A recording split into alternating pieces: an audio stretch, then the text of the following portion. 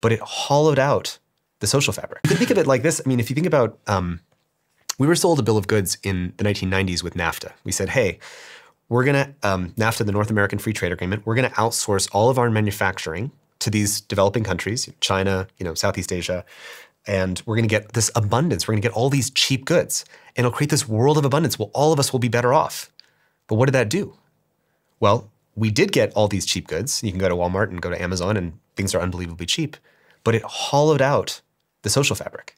And the median worker is not seeing upward mobility. In fact, people feel more pessimistic about that than ever.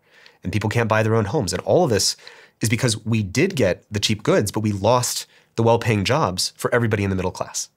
And AI is like another version of NAFTA. It's like NAFTA 2.0. Except instead of China appearing on the world stage who will do the manufacturing labor for cheap, suddenly this country of geniuses in a data center created by AI appears on the world stage. And it will do all of the cognitive labor in the economy for less than minimum wage. And we're being sold a same story. This is going to create abundance for all, but it's creating abundance in the same way that the last round created abundance. It did create cheap goods, but it also undermined the way that the social fabric works and created mass populism in democracies all around the world.